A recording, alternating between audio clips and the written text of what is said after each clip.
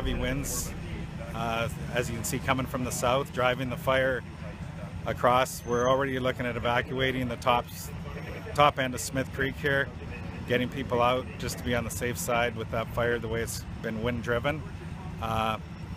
Currently, right now, the fire is not under control at all. We're using air support. We've pulled back our ground crews because the velocity of the fire right now. They're working the flanks, but other than that, right now, that's about all I can say. Rank 1, rank 2, rank 3? They say rank 3 to 4 in there now. So from there, we'll just take a look at the fire behavior. As you know, it's heating up still this afternoon. The winds are kind of erratic. They're either coming really fast or they slow down, which gives us a bit of a chance with air support. So like I said, right now our operation's fully underway and we'll just have to see where it goes from there.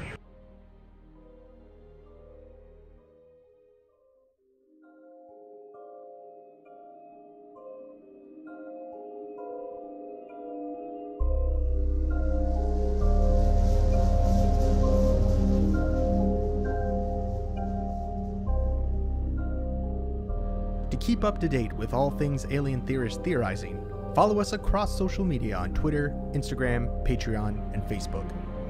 For updates on new videos and content on YouTube, don't forget to click like and subscribe and hit that notifications button to keep those eyes on the skies with Alien Theorists Theorizing.